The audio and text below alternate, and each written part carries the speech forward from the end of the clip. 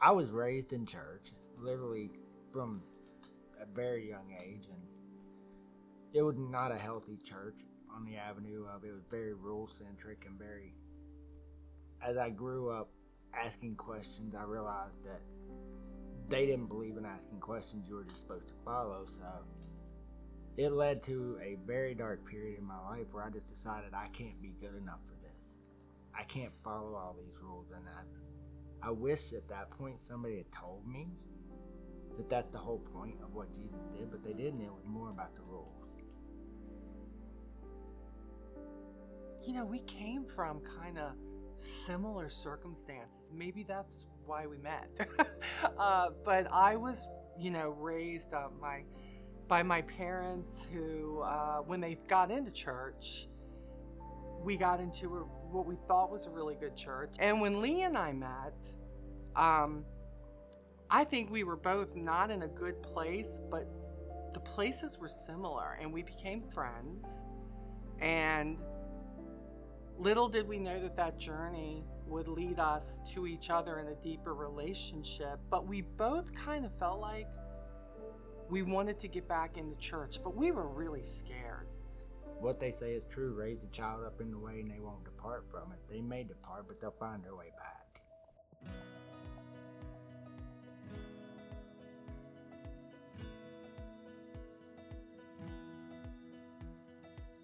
It is very difficult for me to go to like new buildings, new things, new churches, because you're automatically taking me into a new situation where I'm not familiar with anything. And I'm sitting there going, I can't see. It becomes overwhelming. The comfort and the familiarity of being in my living room and looking at that TV, it, for me, has been a godsend. Much like you reading the Bible online, because I can have the black page with the white writing for me to see it. This has very much created a comfort zone for me, because it's very distressing when you're not comfortable in a situation because you don't feel secure.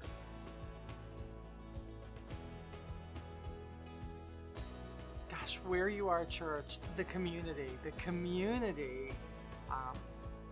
has been the most surprising part, but the most endearing part.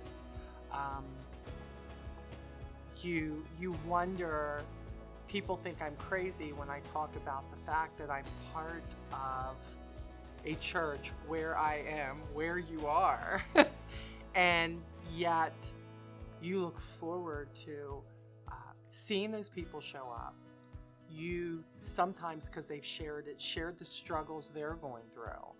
And at the same time, you've shared your own struggles, and they are back wanting to know, how are those struggles? Where are you in this?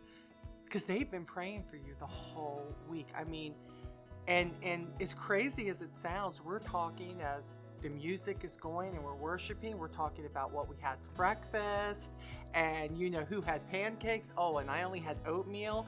It feels like this huge family. It really is this dynamic of being a family atmosphere.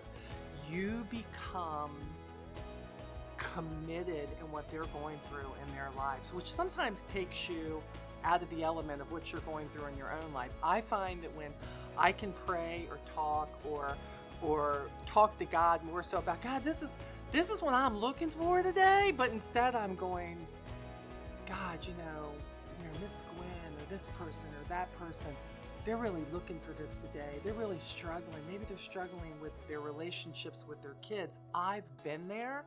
So it's such a strong community that, man, it wasn't just me that had those problems.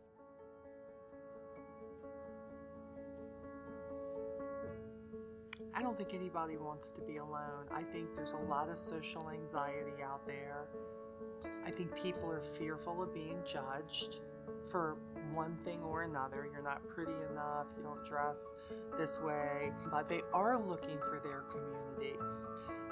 I'm the person that I am. I'm gonna meet you. I don't know a stranger. I'm gonna talk to you. I'm gonna tell you, hey, how are you? It's why I love where I live now. But it's weird, you know how you go into a place and you're looking for somebody, and I find that as I'm scrolling, I'm looking, is this person here? Is that person here? And then maybe they show up 5 minutes later and you're like, oh my goodness, and you find yourself responding to exclamation points of, hey, look, they're here.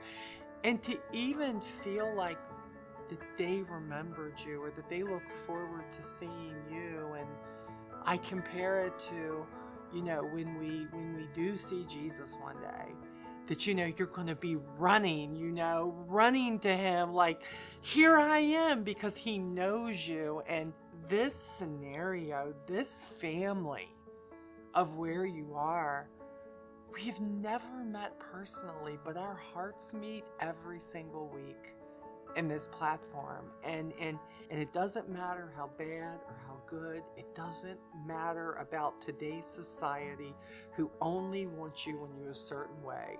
These people are learning how to practice what God says. And there is no greater love than that. And you don't know it, though, until you experience it.